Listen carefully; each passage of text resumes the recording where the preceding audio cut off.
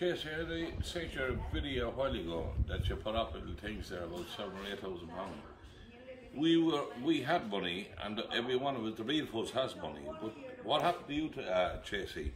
When your father died, you got excited, and he left you a little small few pound for what he's left. 20 years ago, we see his bank book inside the trailer in Clondalkin.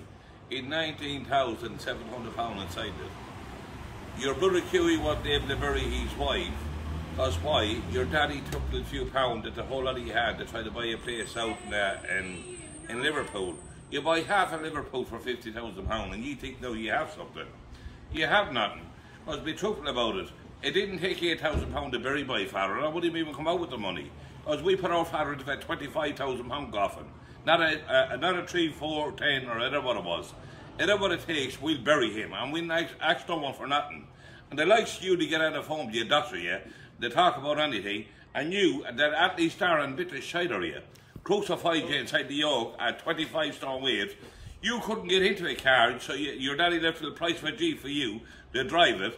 But then you sold the Jeep because you got excited. You thought you owned the whole world when you had the Jeep.